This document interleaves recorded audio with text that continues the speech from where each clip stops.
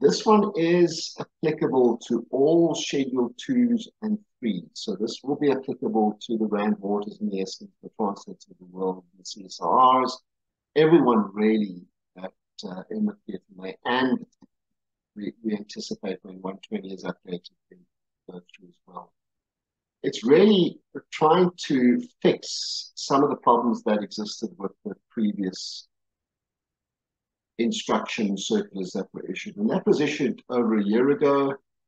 It was withdrawn middle of last year, actually late last year, with, in the most weirdest way. I cannot describe it in any other way but to say that it was a mess. It was issued, I think, in September last year. It was effective September 2022. In early this year, then, I think it was about March, they withdrew it, but they backdated the withdrawal to somewhere in October. So there's this, September, October, a couple of weeks where the instruction was effective and then it was withdrawn, but it was withdrawn by way of a memo, an email, correspondence. And all the legal folk that we've spoken to said that that email has got no legal force. It doesn't do anything. You can't withdraw a legal provision that was issued by way of an email.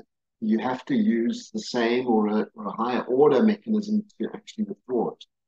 So I've been telling everybody that in fact is still in place, and let's see if this is going to possibly address the issues that were raised previously.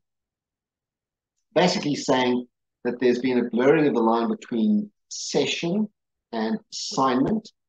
And most people, whether in the private sector or public sector, when you talk about ceding a cession, then they automatically understand that as actually being assignment. And I'll take you through that now. What they do is they just remind us that there is Section 217 of the Constitution and that people really are appointed through a lawful procurement process to do a piece of work, a contract. They're appointed through 217 to contract for goods or services. And what has been happening is that there have been issues after the award.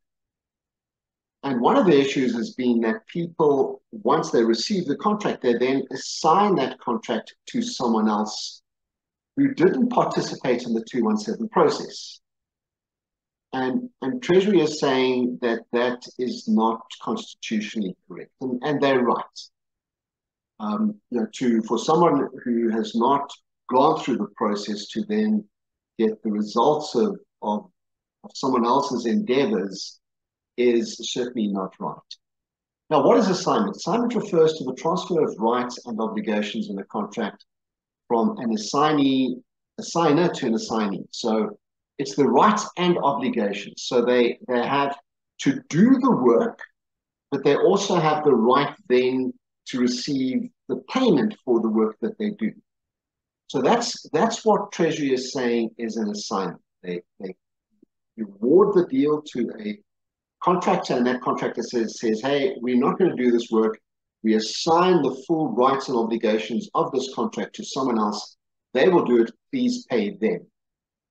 And just reminding us again that this is not in line with Section 217 of the Constitution, but they go on to refer to Clause 19 of the GCC that makes provision for assignment, and it says the supplier shall not assign in whole or in part its obligation to perform under the contract, except with the purchaser's prior written consent.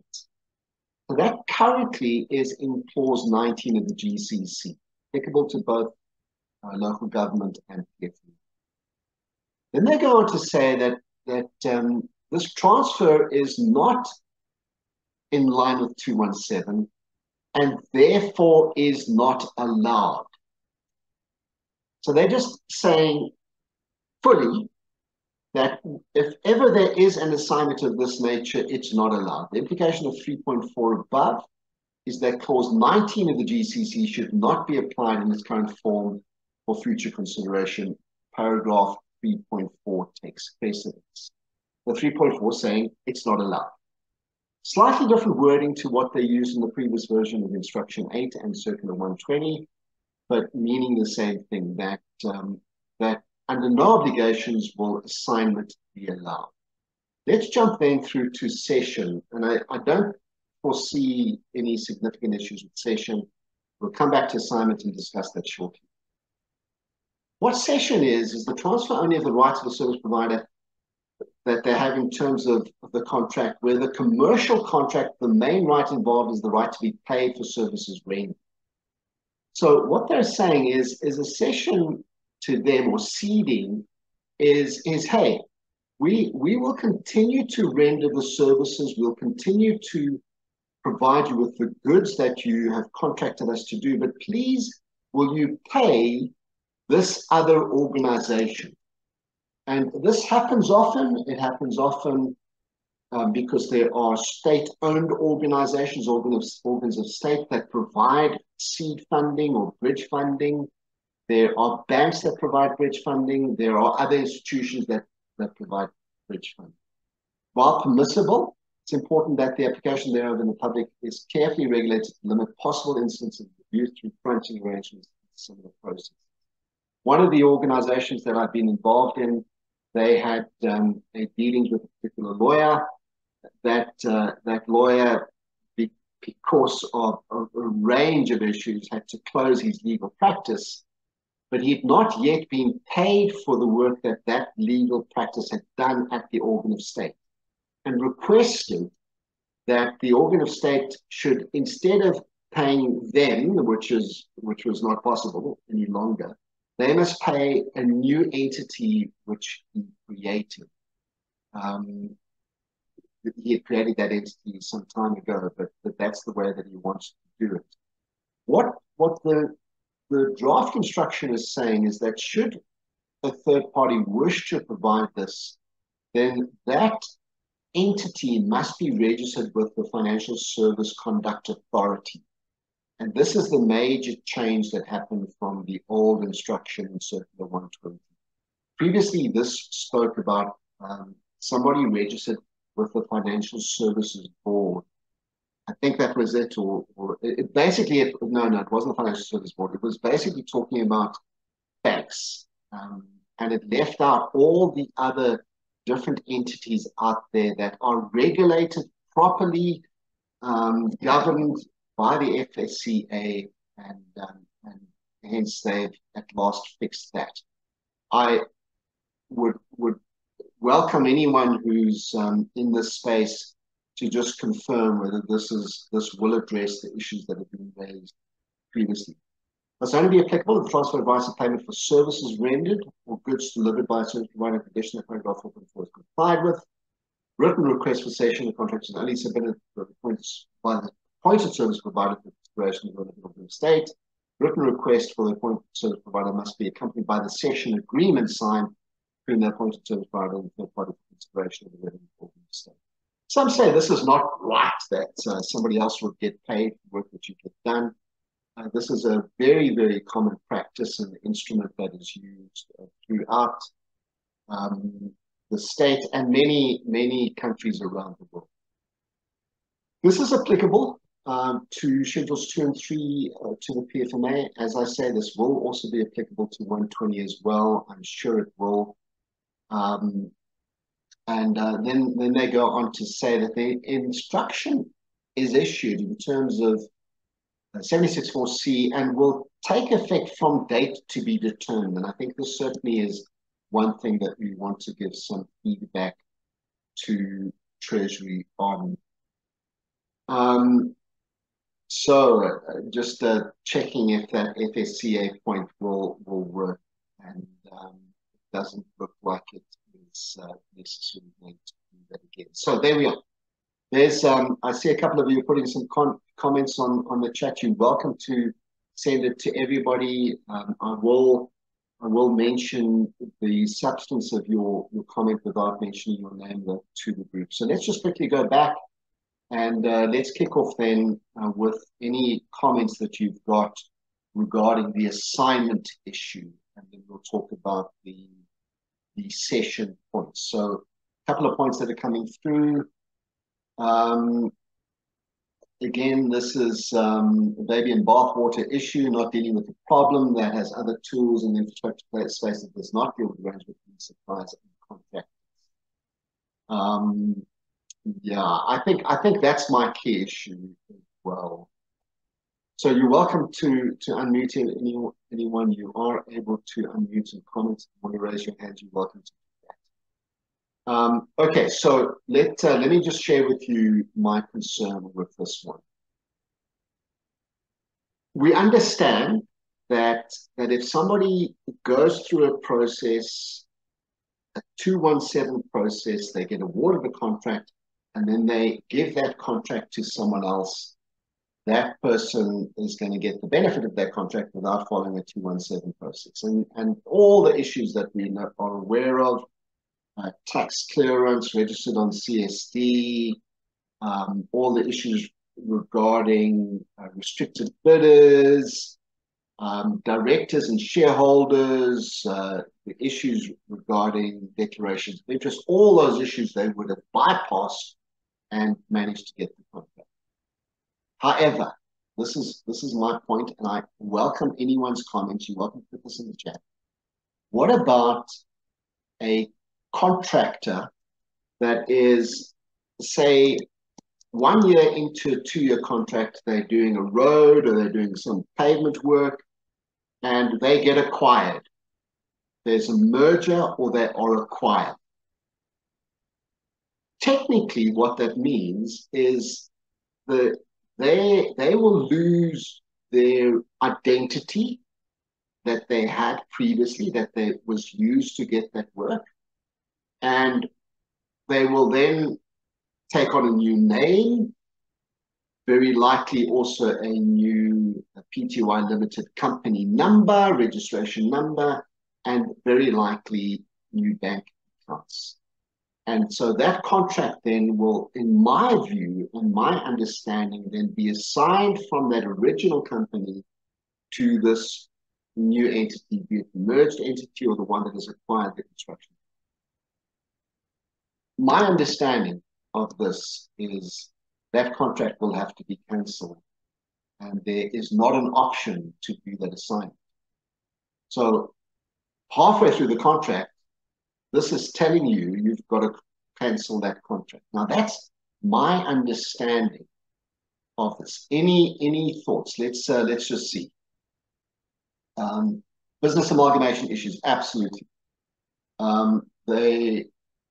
They're not considering that. It is a lawful thing that will take place, and all contracts would need clauses drafted that entities contracts to cancel the contract. That's my concern. My concern is that technically everyone is sending out the GCC with clause 19 in it. Treasury said already a year and a half ago that they're going to issue an update to GCC. We've not seen that. So GCC, clause 19 is going out there. What you're going to have to do for every quotation and tender is put into your documents a special condition of contract changing clause 19 to be something along the lines of what they're saying here. That's, I think, going to be significant.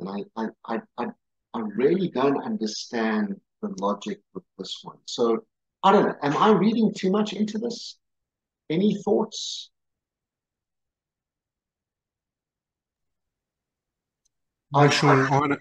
Yes, hello, Santi. Go ahead first, Santi, and then we'll go to Anna. Go ahead, Santi. All right. Thanks, Sean. Thank you so much. I'm sorry I missed the first few minutes of the meeting, so I'm not quite clear on what has been discussed already. But yeah, I completely agree with your points about this is a lawful process. Firstly, a lawful process. Secondly, a very established process in business. And it's and again, I apologize if I'm reiterating something that's already been said, but I really would like to, just while we're talking about this clause of the GCC, bring to everybody's attention a very important aspect within the health sector. I mean, remembering that this meeting, when you started this platform, it was about PPE and how we were responding to COVID. So the health sector was kind of at the forefront of the origin of this discussion, these discussions. We, like many other state departments, procure products from international manufacturers. And those manufacturers do not sell, in all cases, directly into the South African market. They sell via distributors. Yeah. And those distribution rights change on a semi-regular basis as determined by the international manufacturer.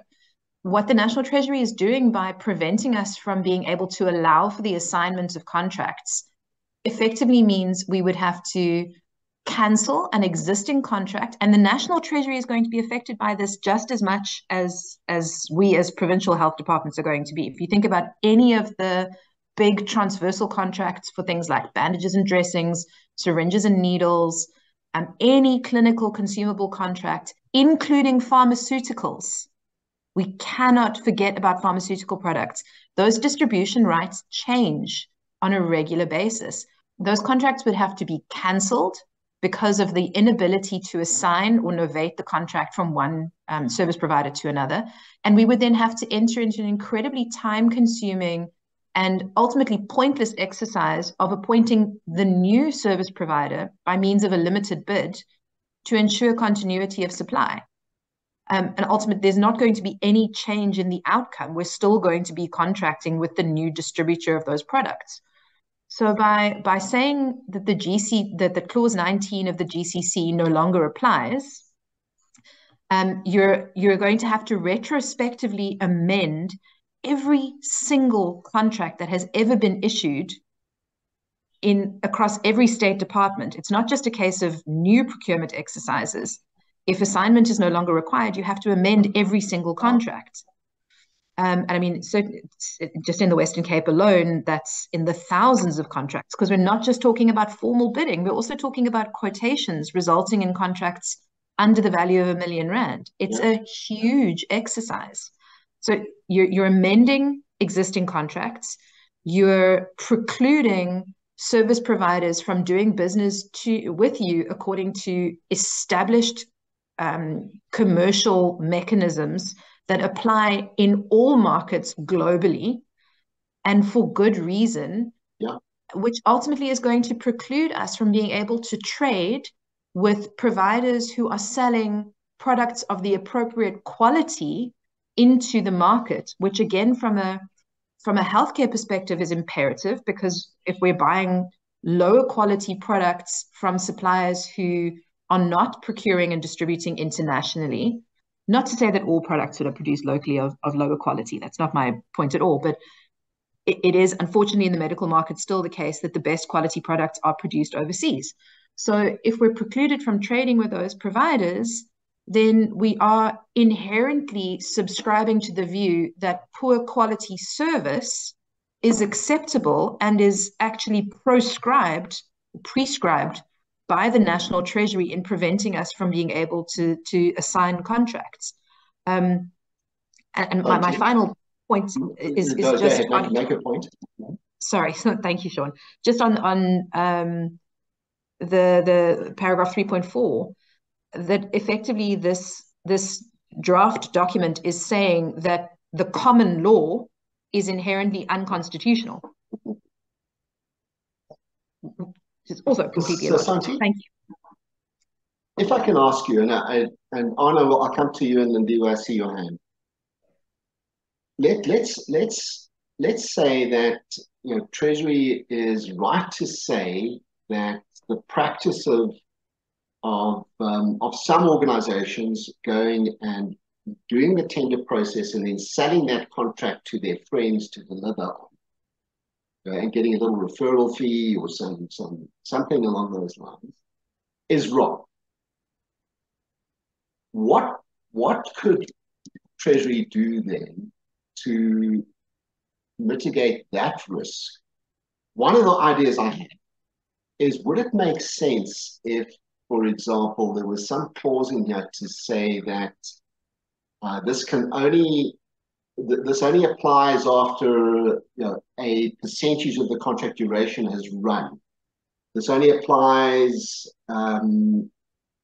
or this does not apply if the percentage of the contract is already run. This does not apply if the contract is 1 month into the delivery of the contract. This does not apply if they've already received their first payment.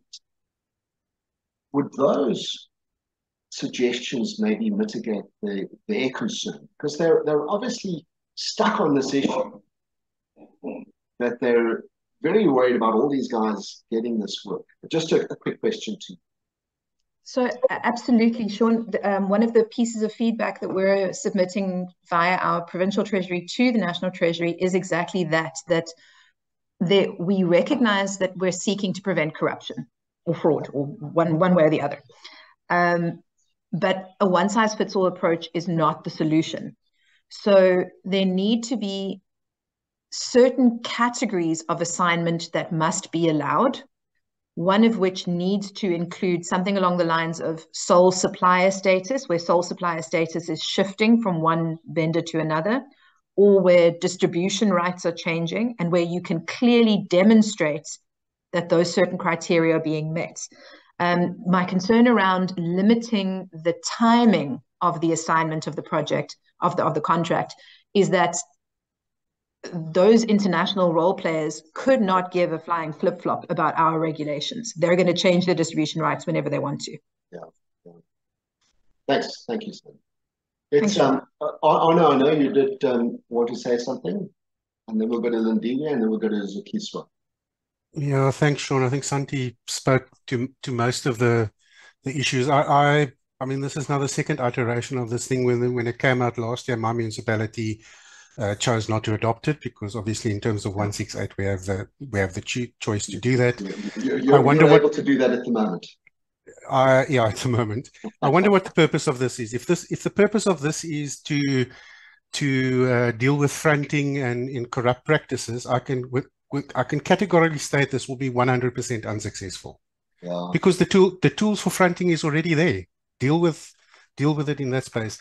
If the purpose of this is to completely destroy service delivery, I can again categorically say it will be 100% successful, because we are going to destroy small businesses. We're dealing with small contractors. They operate.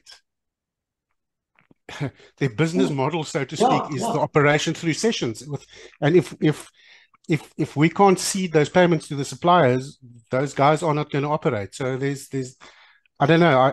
I'm not convinced that this has been thought through. I think the legal minds can talk to it much greater, but this is going to end most of us in court, and we're going completely contrary to any contractual conditions. It's just weird. We're in this position again. Just they've not addressed the issue. Sorry. Yeah, go ahead, Arno. Sorry, Sean, you asked the question about whether the change in the language in the assignment would change. I don't believe it does. It's still limiting you to a financial services type of company. Now, a lot of the smaller arrangements that my small contractors have with a aluminium supplier, or that guy's not a financial services company. So within the infrastructure environment, this is again, it's not going to solve the problem that we had with it previously. I'm just seeing a comment here just while you're on it, is that there are credit providers that are governed by the National Credit Regulator that fall outside of the FSCA. So I think they've missed it again. So I was hoping that they would, but yeah, sure. All right. Let's jump to Lindiwe. Hi, Lindiwe. Hi, Sean. Can you go to 3.4? Yes, thank you. Yeah, there where it talks about, yes. So my comment is around clause 3.3, and yeah, from 3.3 up until 3.5.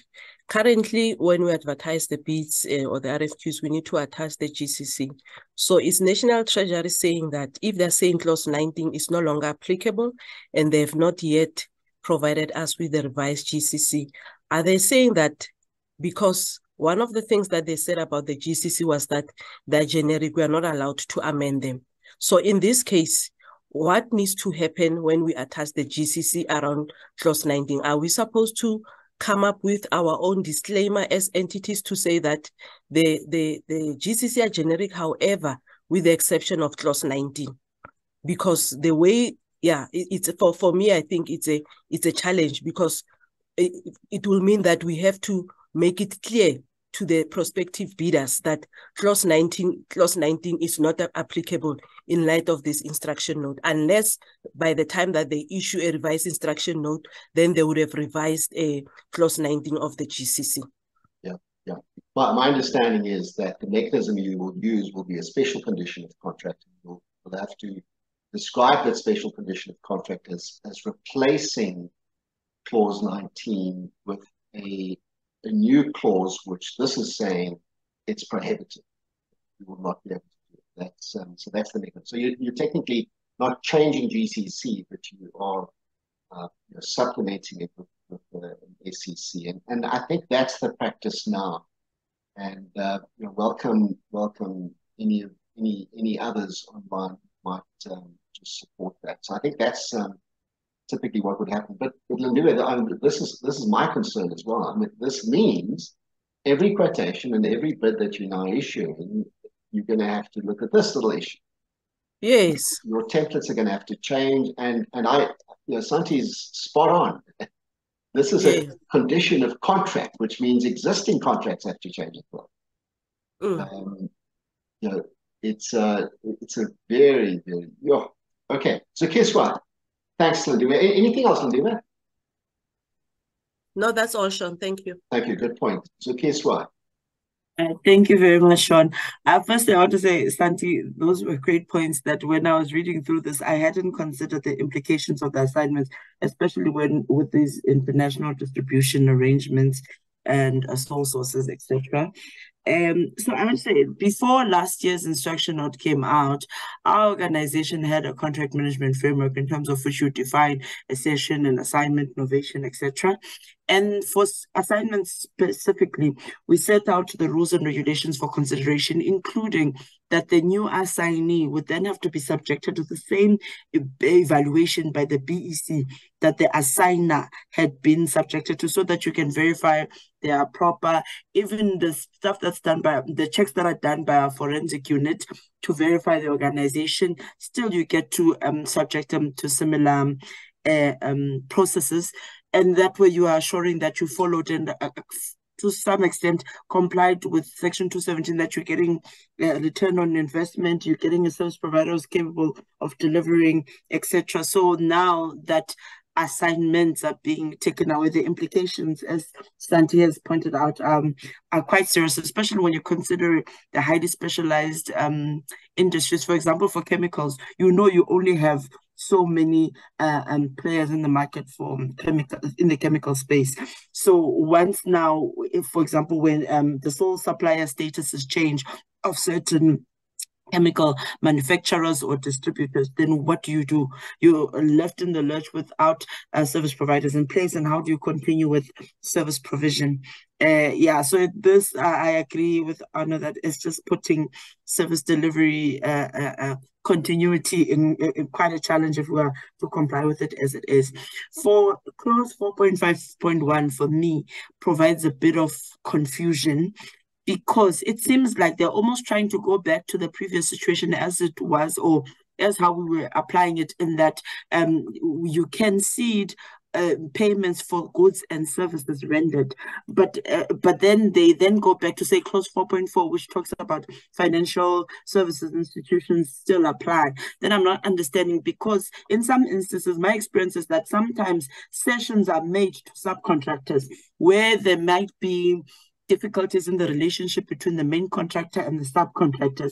So they will cede the payment to pay for the services that they have provided to the main contractor in relation to this contract, and then they get paid directly by the employer. So those kinds of sessions. So now if the subcontractor is not a financial services institution, then you're kind of negating what you said in the first instance of the clause by reintroducing clause 4.4, which now kind of doesn't make any kind of sense. And in other instances, our contractors or service providers are seeding funds for services or services or goods or any monies that are received that are not even related to the contract at hand. So they have other debt relating to other things, but they want to use a portion of the work. So as part of our contract management framework, we also had limitations because we wanted to verify you must have enough money left in this contract that you are physically able to continue with providing us. So you can't go broke in the middle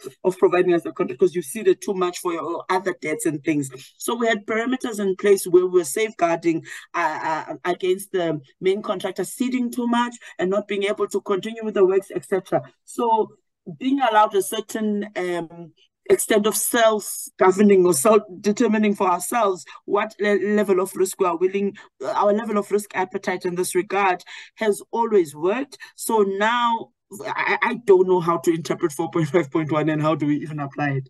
Thank you very much. Thank you. Good. I mean, we're in such a dynamic country. We have got organizations that are changing all the time, and we're forcing the subcontracting mechanism onto many contracts, and that's what happens is the prime contractor finishes, the subcontractor still got to do the work, and prime contractor runs into trouble or something like that and says, hey, just please, these guys will carry on doing the work, just please pay them. Santi, I noted your comment. Please, you're welcome to add to what's been said so far. Thanks, Sean. I just wanted to jump on what Arno was mentioning around the infrastructure guys, the small guys. And my point is slightly different to that, but it demonstrates how a one-size-fits-all instruction can have incredibly detrimental, unforeseen consequences.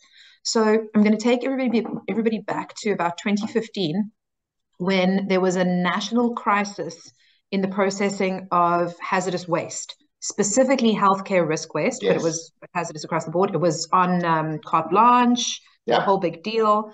And ultimately what happened was the contractor had run into some substantial cash flow problems. And as a result, healthcare risk waste was literally piling up ceiling high in their processing plants. And we're talking, among other things, anatomical waste, which was really quite disturbing for people who had to see those images on TV who are not used to dealing with anatomical waste. So in order to address the challenges locally, we ended up having a negotiation with I just want to add, the risk of that particular challenge is that if you're in contravention of the relevant regulations under NEMA, under the National Environmental Management Act, and the waste regulations pertaining to it, the head of department responsible for producing the waste is issued a contravention notice, and the head of department themselves personally, that actual human being, is liable to a 10 million rand fine or 10 years in prison if they're not able to resolve the contraventions within a prescribed amount of time. So in order to prevent our HOD from going to prison, we then had negotiations with the healthcare waste management contractor that we had appointed, and we agreed that cash flow was the root cause of the problem. And instead of us paying the contractor, we paid their subcontractors on their behalf, because we knew that if we paid the main contractor, that money was just going to disappear into a black hole. And by paying the subcontractors directly, we were able to then clear the backlog of physical waste piled up at the subcontractors' premises, and we could get the machinery running, and that kind of contributed to the problem resolving itself. So it also precludes us from, under legally prescribed circumstances, from actually putting mechanisms in place where we need to arrange alternative payment mechanisms with our contractors. I know that's a highly specific circumstance, but I'm sure that if I have an example like that, other colleagues must have examples like that within their own unique circumstances. And I think that's not being considered effectively in this particular requirement either. Thanks. Great example. Thanks very much. Arno's just raising another issue. That's in the construction space, where we've got FIDIC and JBCC and GCC and NEC, and all of those have got assignment clauses in it. Those will have to change.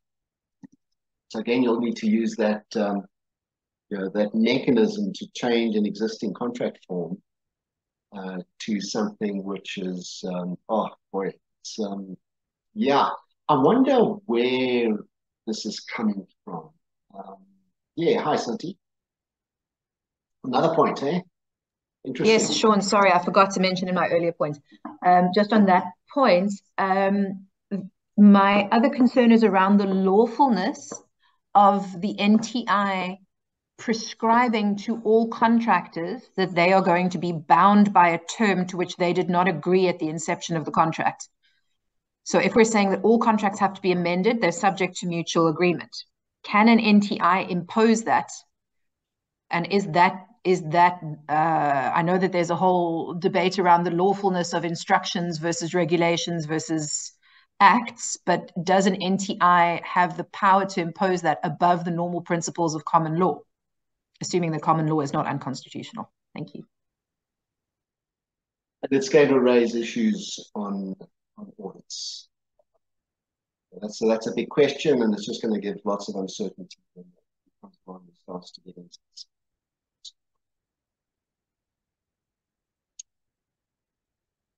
I think we've covered this. Thank you all for your contributions. Let me just quickly check if Komoto, are you still on? Hi, John. Yeah, hi. Just explain to us a little bit more about your predicament. And I was hoping that this was going to solve your issues, but No. it seems not. No, I think it's still phrasing it the same way. I think previously it was just saying you need to be registered as an FSP, financial services provider, which basically means you need to be registered with that institution. That is, so now they just change the designation to the institution that you need to register with. That's the FSCA. And I think I also noticed that they've removed you remember previously they also included state institutions that are formed to provide funding. So now 4.4 excludes your institutions such as CIFA. I think that's still. Oh, it's still there. It's still there. Yes, I think I think that organ state aspect is still here. Let me just see. I'm reading it for the first time here, so yeah, excuse me. On state pays Cession. To this end, on 4.4. No, I think you're right. No. Yeah, so they've excluded that, but I think critical, and this is the thing that we raised last year in August when the first instruction was issued to say FSCA regulates financial services such as your insurance. It does not regulate credit.